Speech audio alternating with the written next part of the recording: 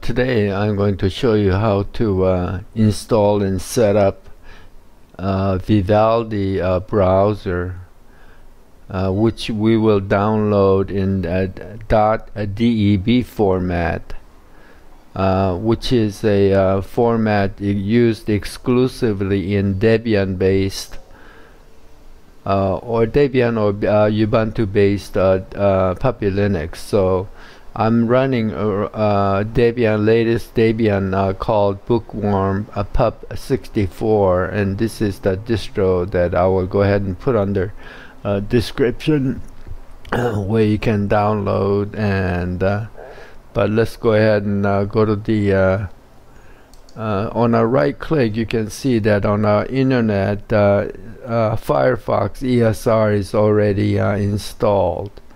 And this is pretty much a fresh install after a quick setup. It does come with a simple screen recorder already installed, so I just basically set it up so I can use sound and headphone. But otherwise, this is a default, pretty much default Bookworm Pup 64 running on my machine. So let's go ahead and go quickly to the website. Because I'm running a Debian-based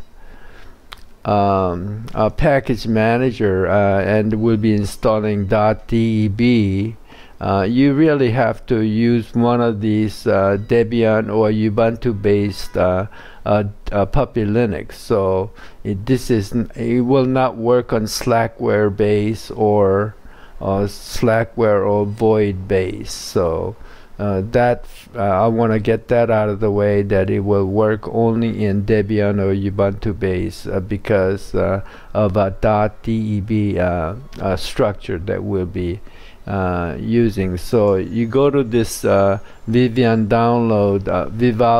download site, and I'll put it on the description, of course. And there's the Vivaldi 6.1.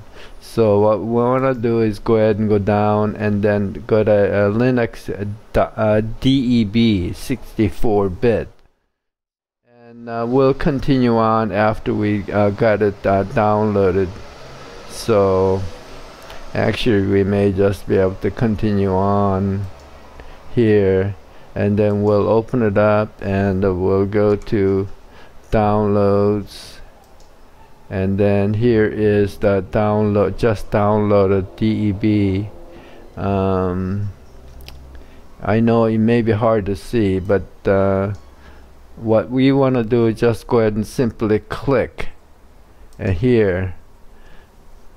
And in a Bookworm Pup 64, it will come up with this window, and we'll give it a minute, and then the install package option will light up.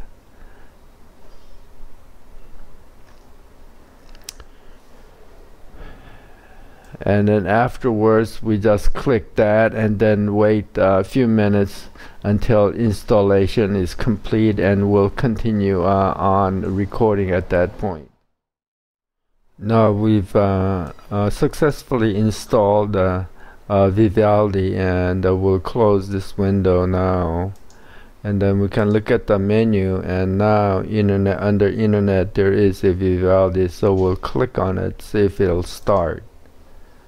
And we'll give it a minute or so, see if it starts. It is a rather slow computer, but it doesn't seem to start. So what we'll do is we'll go ahead and click to get a terminal here, and then usually here. So now we're gonna try Vivaldi Stable, which is the name of the app, and we'll go ahead and give it a, and then you get a little warning. So because of Vivaldi is expecting to run as a regular user, and the Puppy Linux world, you're a root as a user, so it's not expecting. So what you have to do is to go ahead and add this no sandbox extension. So we'll say Vivaldi Stable,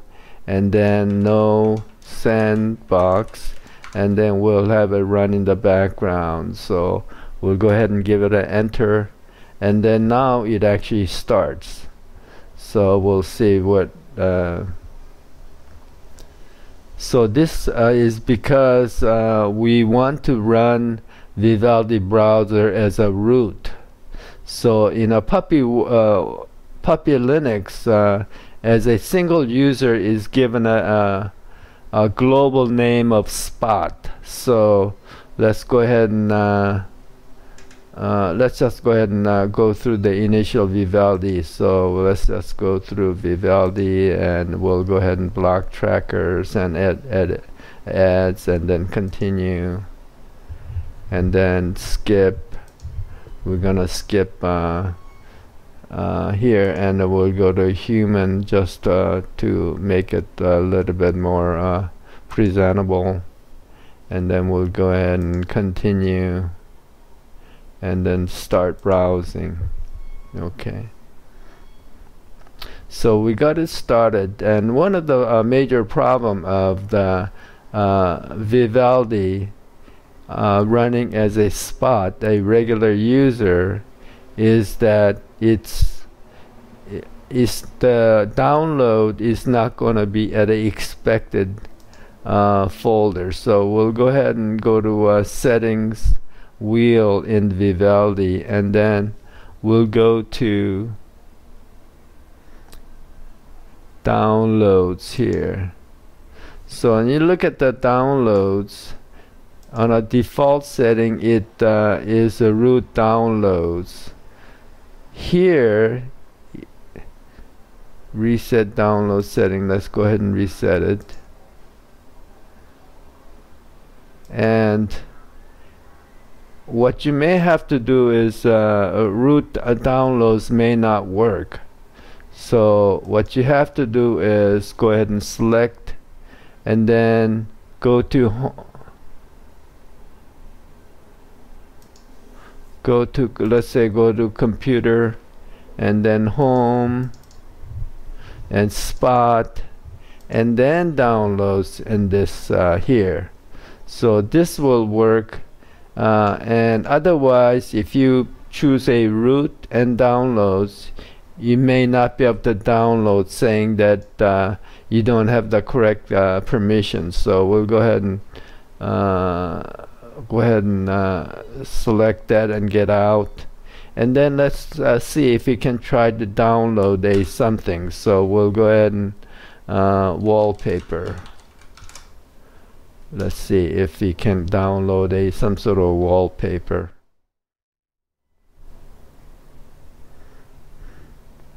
So so we can try to download some sort of image here.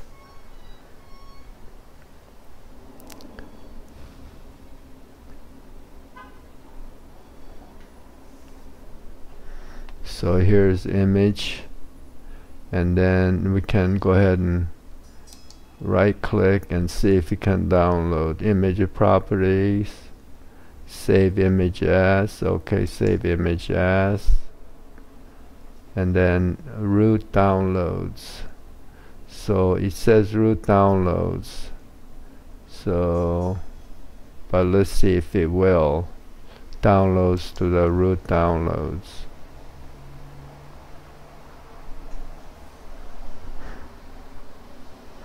So you should have downloaded, and then here's our JPG. So it actually did indeed download it to the root JPG. Okay, so we'll go ahead and confirm. So indeed it is correct. Okay, so on my another computer, what it doesn't do is it doesn't allow for you to go ahead and download to this root. But instead, where you can find it is under Spot. So here is the root folder in rocks. So here, one of the options, I'm sorry if it's going to be small, but go ahead and So this is with hidden files. So with a hidden, so it's not a hidden file. So, but you can see spot here. This is a space for the regular user. So you can go ahead and go into spot and downloads, and look at the. So it's under spot. It actually is downloading into the correct. So it is under our. This is the wallpaper. So it actually did put it in the spot downloads. So then what you can do is go ahead and move it anywhere you want. So if you look at the downloads, this is actually a link. So it is not a under direct, but it actually is a home.